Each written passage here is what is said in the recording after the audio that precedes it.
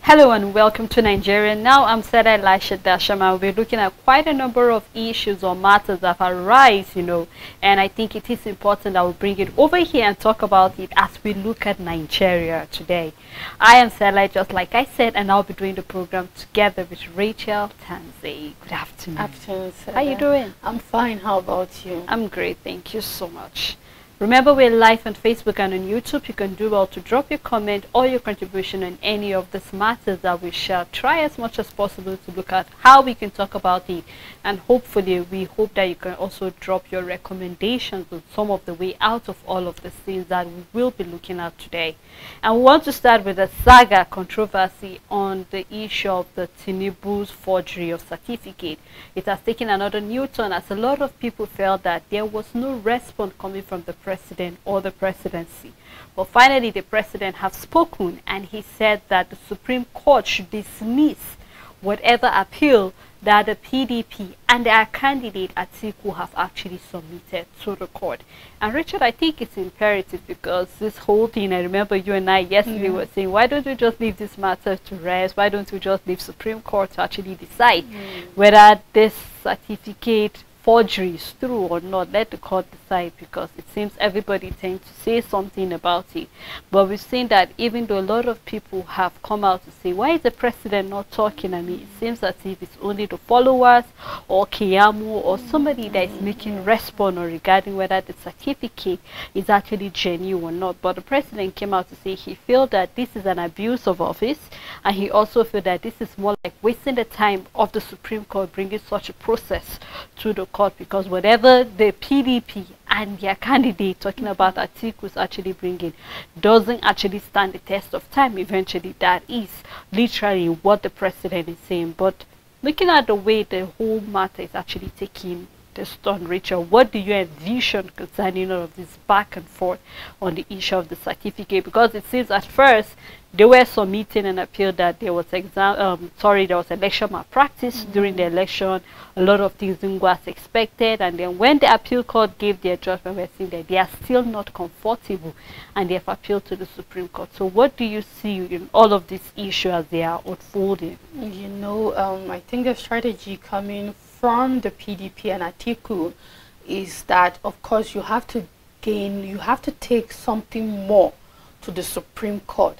If the appeal court is saying all those other technical issues, the malpractice, the voting malpractice, how we saw the election didn't play out as it should, is what the appeal court saw, and was like, no, it's not enough for us to nullify the election or to not give Tinubu his position as the president. And now for Atiku and his team taking it to the Supreme Court, it's like you have to bring more evidence to what the appeal court have already given a verdict on. And I believe this is what they are trying to do. This is what they are doing at the moment, is bringing the issue of certificate. And of course, if the president is not certified or don't have a diploma or degree whatsoever, he has no business running the country. He has no business being the president.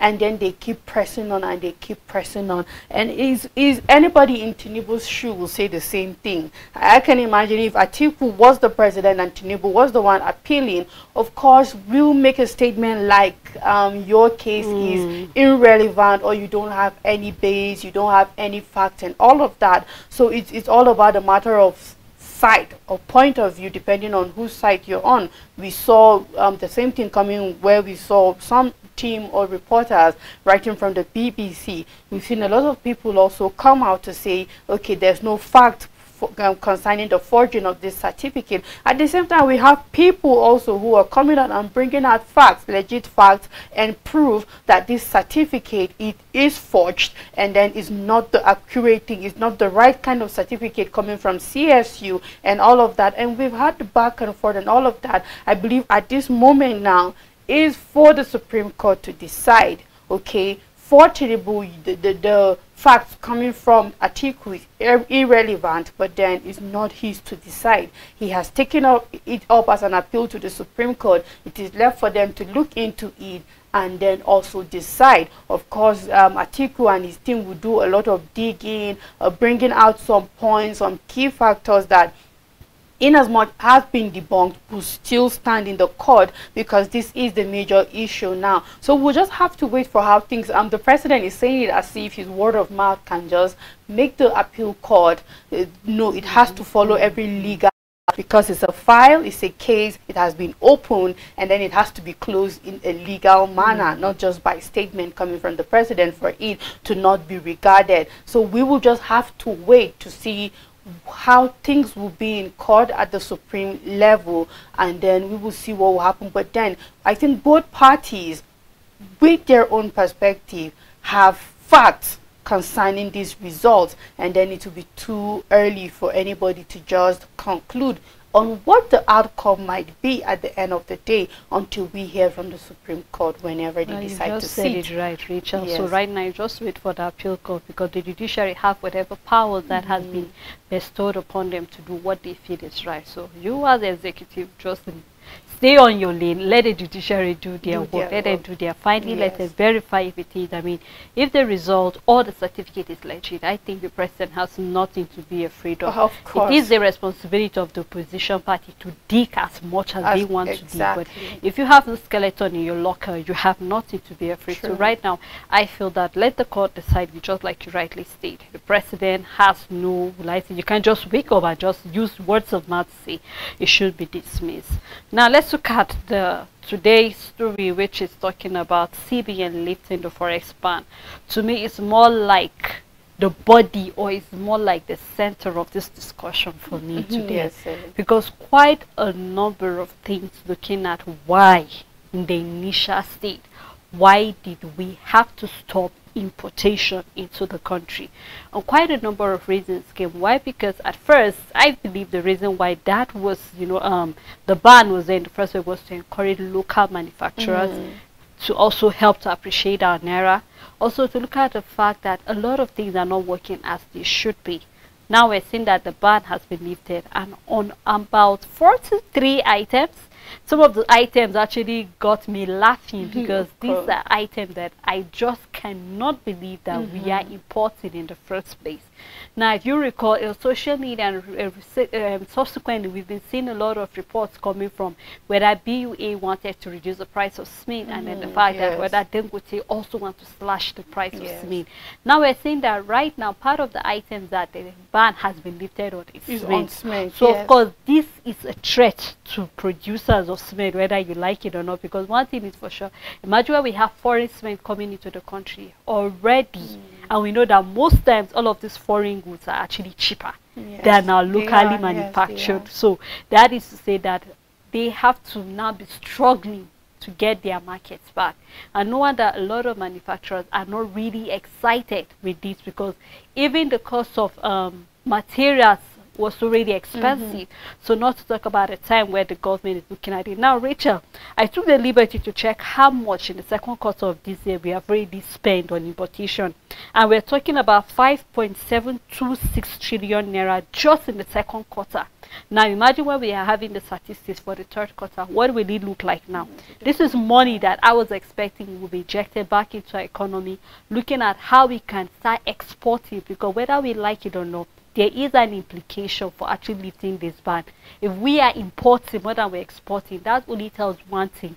It's going to put stress on the foreign dollars, and it's going to actually depreciate our naira the more, because we're talking about the law of supply and demand here. And then whether we like it or not, when we keep demanding, and we're not supplying anything, definitely our naira doesn't even have any value, because we're actually using the dollar to buy all of this. So right now, Rich, I just want to have your sincere opinion about this whole situation. Well, Sally, I'm not surprised seeing cement on the list of the things that have been permitted to be imported into the country. If you remember, starting this week, we've seen that the Minister of Works have approved, saying that the federal government have the backing of concrete roads. And you know, when that was starting to make waves or headlines, we started having marketers, we started having other people complaining that now if the federal government is going to start using cement as for road construction, it means there's going to be scarcity of cement. And once there's scarcity of a product, there is always an increase in price, because once there is high demand with lesser supply, there's the cost of that product, it definitely goes high automatically. That's the same logic rather that OPEC used to get crude oil to a high level. So it's not surprising that we're seeing, because one of the dangers of capitalization or privatization is monopoly. And over the years, we've seen monopoly in cement, in the cement market in Nigeria. Now, despite BUA stepping in, we are still seeing Dangote's monopoly.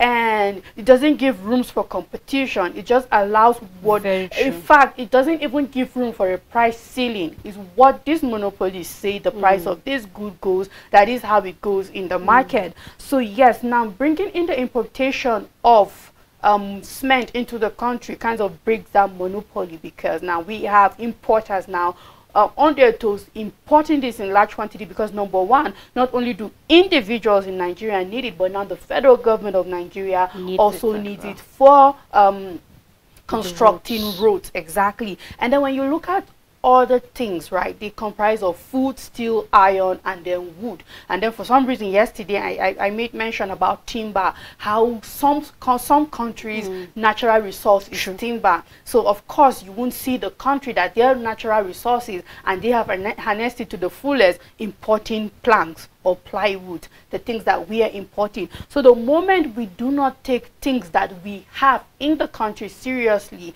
put them not only at the, we saw concerning illegal mining, whether we like it or not, we have all this steel, zinc, aluminium, rubber, all the exactly that are used to produce these products. We are still struggling with illegal mining. We are still having the government not in 100% control over the mining of these solid minerals. Now, even if Nigeria have the complete control over mining of these solid minerals, we have the issue of industries. Industrialization is still a problem, because we need companies, we need industry to process this. So whether we like it or not, we are still at the position of exporting raw materials the same way we are doing with our crude oil. We are taking it out and we are bringing back refined oil, and despite us being an oil exporting country, we are still buying petrol at an expensive rate. It would have been the same thing for this. So I believe that when you give the statistics of the number of how much we could have sink into the country concerning exportation, it should have been done 8 years since when this ban was put on this certain goods, because it takes time.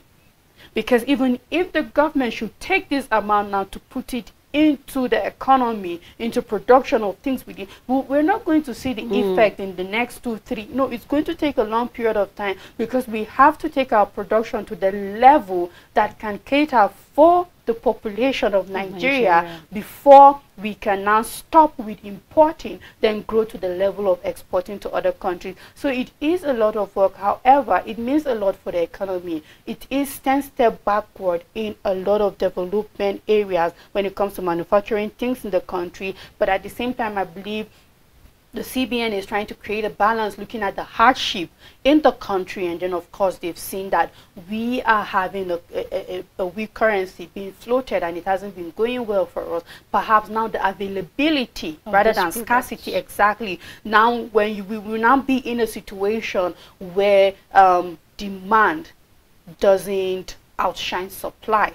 So by the time there is a surplus, there is enough to be supplied. If demand cannot overshadow supply, then we can have these goods be at a bearable price, because it will still keep going high due to our currency value, but then it will not be as much as what we have witnessed so far in the past 2-3 years in the country. Now, Rachel, just like rightly explained, we are sounding more like economics on the show today, but I think it is important that we let Nigerians know the implication of this thing, because whether we like it, it has its pros and cons eventually. Just like you said, right now, opening the borders, all of this good, I mean, something talking about as cheap as toothpick, eggs, you begin to wonder, Yes, really? certainly. So we have to import all of this, and talking about timber, and then which we could actually use for toothpick and smith and all of that. But then, just like you said, I think for me, a lot of analysts have been saying the fact that this is talking about trade deficit, which we explained earlier on. The fact that it just shows that our currency, whether we like it or not, Rachel, it will depreciate because there will be no demand for it. If only we are exporting, definitely There will be people, demand it for will it. be in demand. The Yes. naira will be in demand, but because we are not exporting, the dollar right now is what will be in demand. Today we saw where our naira is already 1,015 naira to a dollar. So imagine if that is the price. So imagine as of the end of October, how much are we going to be buying the dollar to the naira? Yes. And then with all of this, so quite a lot of things. And then what I'm even scared is the fact that opening of the border will now open Nigeria to being a dumping ground for a lot of foreign products. We've had that issue in the past. We've had that Yes. issue, and that is what I am afraid of. So I hope that with the opening of this border, it's not all about CBN doing their work, but I'm hoping that every agency will wake up. Wake up. We have to the doing it. customs now. The custom have to wake up. Yeah. NAFDAC have to wake Have up to because we wake do up. not want to hear some drug pharmaceutical products that do not make sense. been Some food stuff expired that and they're coming back exactly. to We've us. had issues where processed turkey and chicken have been brought in that already expired. Yes. So I hope that this will be a wake-up call to all of these agencies and body. If the Yeah. borders have been More opened, work. this call for more work. Yes, Exactly, for Rachel. This actually. call for more Yes. work. Now let's round up the show looking at the issue. Recently, I mean, was it last week or so, you and I were talking about the issue of Nigerians in Ethiopia, where the Senate raised a concern that they need to go check what is happening. Yes. Where we had about 250 Nigerians being detained. And a lot of Nigerians were expressing their fear that it's inhuman. And over the years, Nigerians have not been treated well in East Africa, that country. And then a lot of concern, because the concern for reps right now, looking at the fact that they are saying that they need to go rescue them, is the fact that a lot of Nigerians were using Ethiopia as an exit point. Yes, as a And then transit that was point why for they were them. being Yeah. held now. Quite a number of questions you begin to ask. You and I have always been saying the fact that if you are registered, If you have your papers proper and your documentation, documents, this exactly, shouldn't so happen. yeah. But we've seen that the committee has been set up and they have been given 3 weeks to come up with something tangible to be able to rescue those Nigerians that are there. Now, question for me, are we saying that Nigerians couldn't have used Ethiopia as an exit point? Where were they coming from and how did they land there? These are Exactly. questions that Nigerians would love to have answers to, because there was not a time where we heard that their country in particular had an issue with Nigeria, but all of a sudden something seems not to be going right. So in your own opinion, what do you really think went wrong to the point that we're having this number of Nigerians being held or being detained in that country? You know, Stella, the challenge with this is that the information we have right now is limited, because even for the member of the House that brought this up to the panel only knows about these 250 people and then the reason why they're being detained. However, the details into exactly what happened, if it's documentation issue or if it's illegal immigration or something like that, or could it be as a result of a crime, we do not know exactly what is the case for all of these 250 people, and then they've been put in different prisons for different reasons and for a different period of time. Now, we can't help but speculate. However, it is a normal thing, Sele, for you to stop to transit to another place. That's how traveling happens. It's not all the time you move to where you're going directly. When you're being held or stopped for whatsoever reason or detained to be investigated, if you are clear, you'll be cleared and then you will go. If you have your document, if you have your papers, if you're being stopped at the border and you are being asked questions by a patrol team, first of all, Sele, they don't stop people that they don't suspect something. That is it.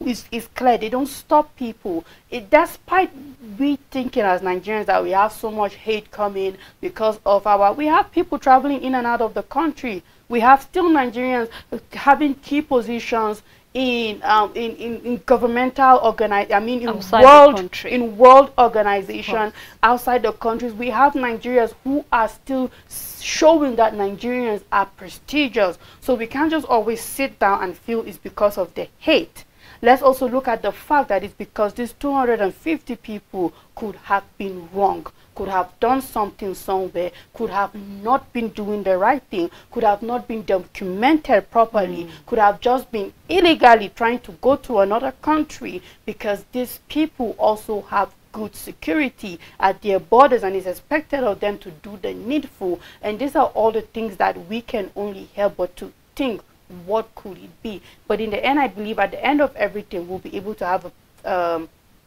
a full picture of the story. What is actually who are these people? What is actually happening? And of course, they are Nigerians, so regardless of the issue, the worst case is for them to be deported back and not be able to go back. And then you still have your country, you come back to it. And since the government are able to step in, I believe that there is hope for these 250 people. Richard, you made a very strong point, and I wanted to actually put my strength in the fact that the highest that can happen is for them to be deported. So why were they not deported in the first instance? Why are they in prison? It's a question, just like you said. So we need to find out, you know, a lot of Nigerians can come and say, could it be that maybe because of our green passport is weak? Because there was a time you and I were talking about the fact that the green passport does not have the strength that other passports are having. We're looking forward to a day that I can actually use my passport to travel to quite a number of countries. Yes. But then maybe it's actually related, because I couldn't help but wonder or take my mind back to the issue of Nigerians that were brought back from Ukraine, and some of the testimony coming from them, how they actually related, the way they were being treated, not because they were Africans, but because they were Nigerians, were questions that were raised. And I think this has a lot to do with our integrity as a country. Just like you said, we cannot totally make it a fact that it's a hate, because we have Nigerians that are doing well internationally, representing the country well. So we cannot totally put a blanket to it and say this is the reason. But just like this committee, we're being given 3 weeks, I think we'll also be hoping and keeping our fingers crossed.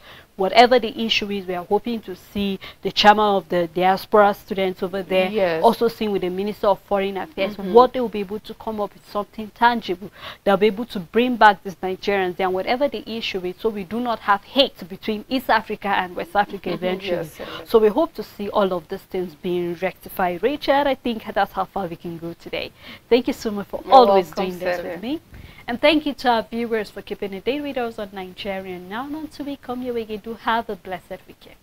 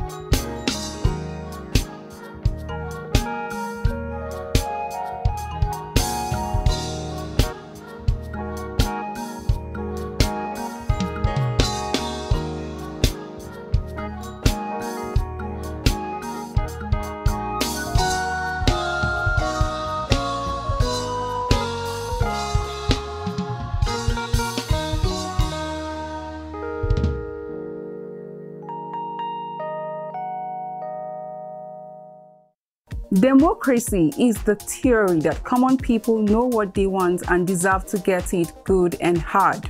Join me every Friday, 7 p.m. on National Talk for analysis as well as in-depth perspective on issues as they unfold in and around Nigeria, as well as an opportunity to add your voice.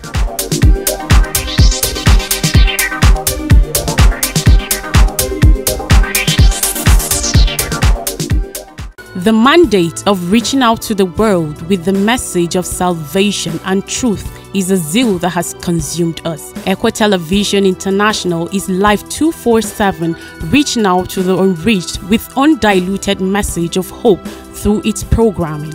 You can be part of what God is using us to do by praying for Equa TV and supporting Equa TV. Keep watching Equa Television International. We are a Christian station with the driving force and mandate to reach out to the world with the gospel of salvation and truth through programming and soul-lifting events. You can join on this mandate. Let's spread the gospel of truth and salvation to the world. Pray for Equa Television. Support Equa Television. Keep watching Equa Television. Sharing with the world the message of truth to help people come to the saving knowledge of our Lord and King Jesus Christ, as well as find solace in Him. From sermon, theology, undiluted biblical principles to Christian music and drama that aims to give hope, peace, strength, happiness, as well as strengthen the faith of those who diligently seek Jesus Christ.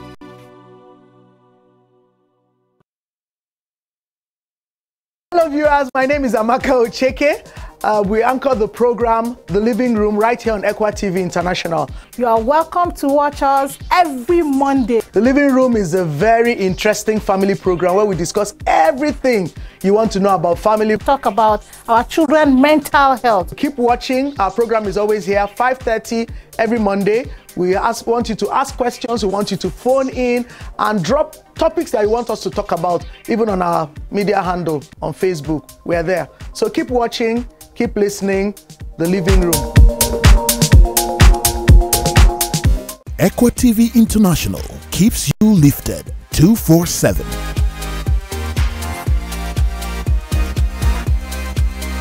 Fixes your day and makes it fulfilled with messages of hope and salvation. Sin and the devil